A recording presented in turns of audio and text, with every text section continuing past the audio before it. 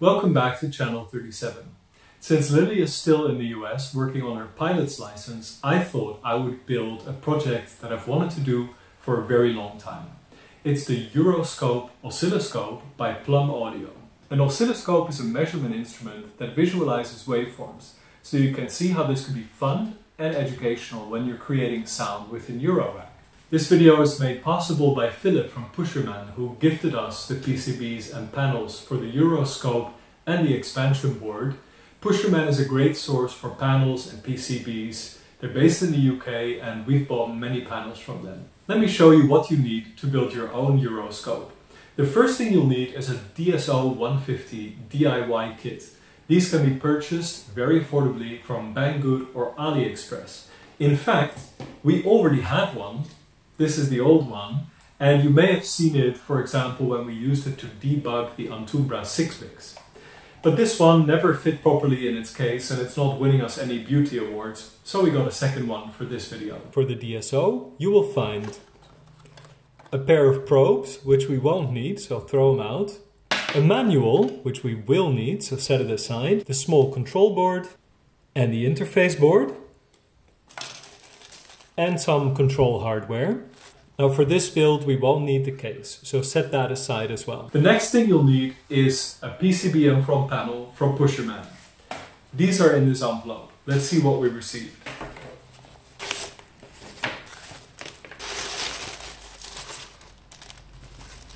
The Euroscope front panel and conversion board. And the final thing you need is a mix of through-hole and surface mount parts. We ordered these from Mouser, except for these two little diodes, which were not available due to the chip crisis. So we got a reel of 100 from AliExpress, and I'm curious to see if these are going to work. And finally we ordered these few parts from Thonk. They have the sub-miniature switches and the knob cap for the encoder. That's all the parts you need. Now let's go build a Euroscope. Start with the conversion board, wipe it down with IPA alcohol. Stick it to your working surface, apply a tiny dab of solder paste to all contacts. For the IC footprints, draw a thin line of paste near the outside of the contacts. First, place the two diodes. Note that these are polarized. Then, the voltage regulator, TL072 op-amp, tantalum capacitor, which is polarized, 3.1 UF capacitors, two 10 UF capacitors, and these are polarized, the 47 UF capacitor, 4.7 ohm resistor, 51 ohm resistor, and 10 M resistor. Preheat the pan for 2 minutes, then ramp up the temperature for another 2 minutes until all solder paste reflows. Next up, the DSO kit. Use a hot air gun or just pliers and a solder iron to remove the power socket. Then place the 4 push buttons. Solder them in place from the top to keep them from falling out, then flip the board and do the remaining pins.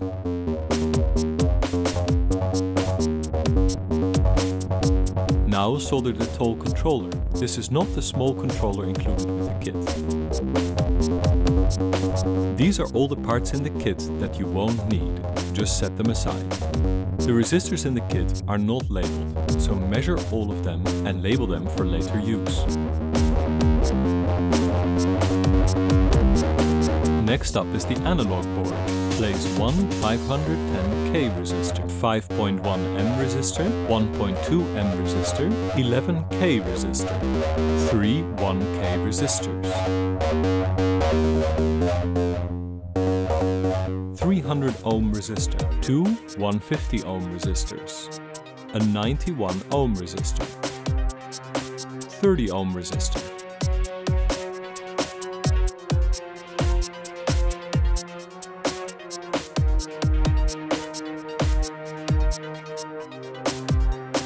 two 15 ohm resistors, 3K resistor, a 130 ohm resistor. Solder them all from above, it's just easier. Next up are the capacitors. Place them in this order to get the values just right. First, 0.1 UF capacitor, 330 PF capacitor, 1 PF capacitor, 150p F capacitor. Solder these from above too, then flip the board and trim the leads. Now it's time for the electrolytic capacitors, which are polarized.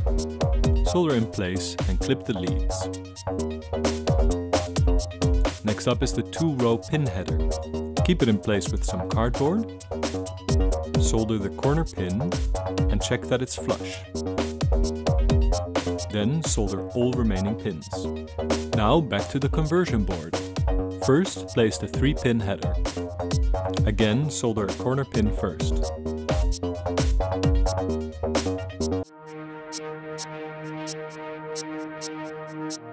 Then the Eurorack power connector, using the same method.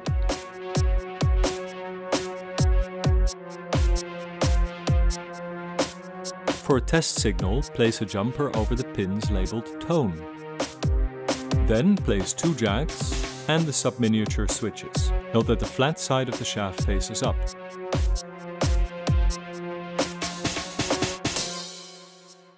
This is a good time to test the unit. Check for 9 volts on the power rail pad. It's not necessary to cut this panel like I did. Place these 2 boards next to each other. Solder a jumper cable in place.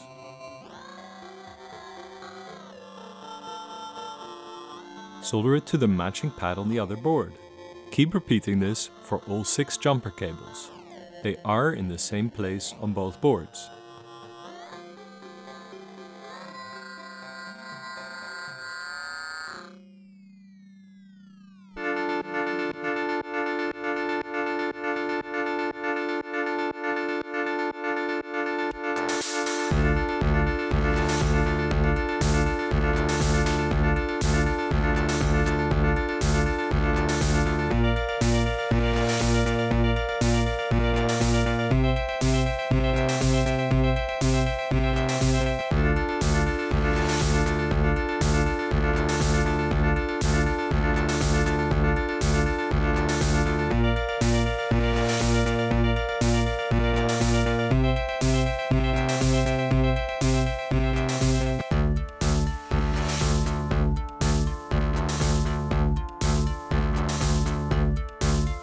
Trim excess leads.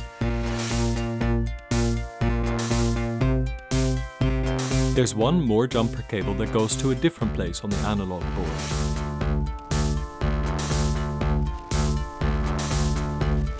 And finally one connected to the control board.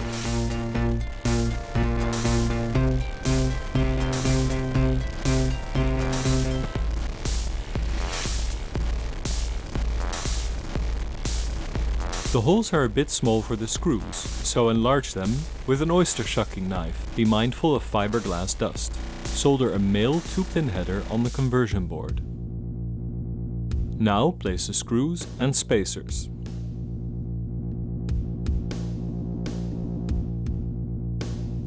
Attach the conversion board.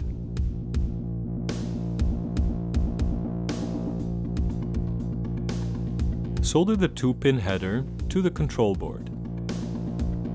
Then mount the analog board using the 2-row pin header. Now place the front panel and attach a few nuts.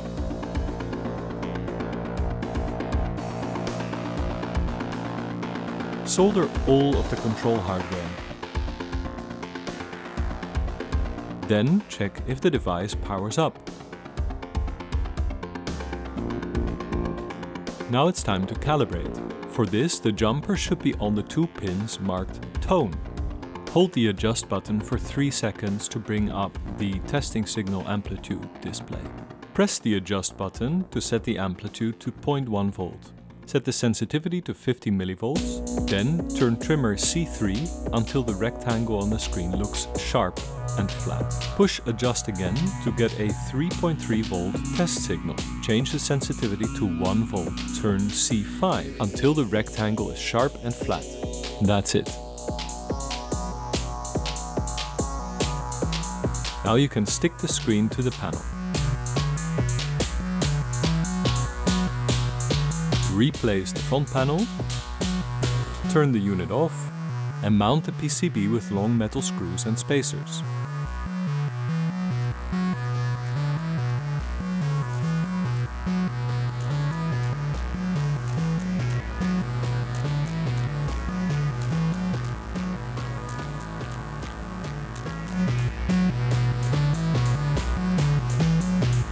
Then place the front panel nuts.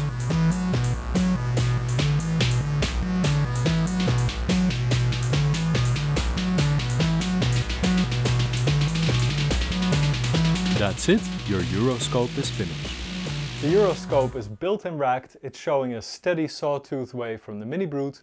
Now it's time to review it ballroom style. The categories are Phase, Crave, Groove and Noob. First of all, the Phase category. How does it look? I think that the front panel is really sleek. It does not belie the kind of DIY project that's going on in the back. It looks as professional as any oscilloscope that you can get in Eurorack format, and I just really like the plain, easy to read black faceplate. So in terms of looks, it's an absolute winner, 10 out of 10. Second is the Crave category. How much do we want it? Here opinions might be divided. Some people just like creating sounds and using their ears might be enough for them. So if that's you, perhaps you don't need an oscilloscope. The second category are people who have an academic curiosity about sound. So if you are teaching others about patching, or if you are recording YouTube videos about modular synthesis, or if you just like to have a cognitive understanding of how certain manipulations to the waveform influence the timbre that you're hearing, an oscilloscope is a really great tool. It allows you to see, for example, how a filter smooths out angular characteristics of your waveform until you're left with just a sine wave fundamental. It also shows you how distortion or clipping amplifies the signal before literally limiting it and clipping off the tops of the waveform, which makes it more and more similar to a square wave. It shows you how a wave folder actually folds the wave. So that can be pretty mesmerizing, and it can also be edifying in a way to learn more about how the physical properties of an oscillating system produce a certain sound. The third category is the groove category. How much does it groove? It doesn't groove. Nothing about it produces sound.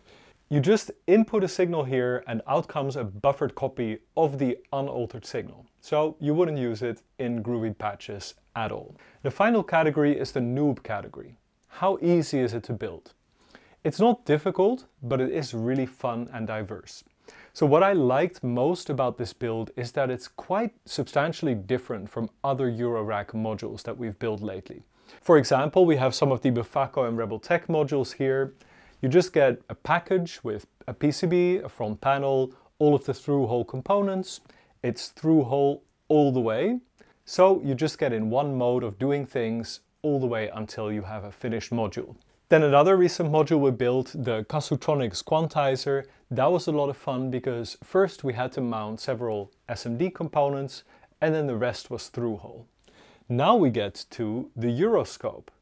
It's a bit of everything because it comes with this adapter board that is all surface mount. So you saw that we used the pan baking methods to assemble that. Then you have to actually remove some parts from the original DSO 150 kit. And then you start using patch wires to connect the different boards. So this has much more of a DIY spirit and vibe to it than many of the other projects that we've built. That makes it a very fun project to build. However, there's also a downside. And the downside is that everything fits together just a little less perfectly than if the whole kit is designed by a single person.